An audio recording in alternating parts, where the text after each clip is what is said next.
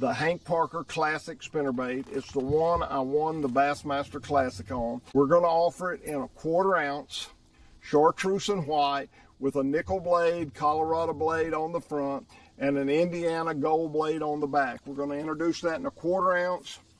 We're going to do it in a 3/8 ounce, nickel Colorado on the front, gold Indiana on the back, chartreuse and white head, spaced out with the right spacing to make this thing really thump. 29 thousandths piano grade wire where you get the maximum vibration. That's what helped me win so many tournaments on this bait. They've asked me over and over and over again, when you gonna bring this bait out? It's time. We're gonna bring it out. We're putting the little trailer on it that I designed myself. The Hank Parker Classis Spinnerbait. It's the one I won the Bassmaster Classic on.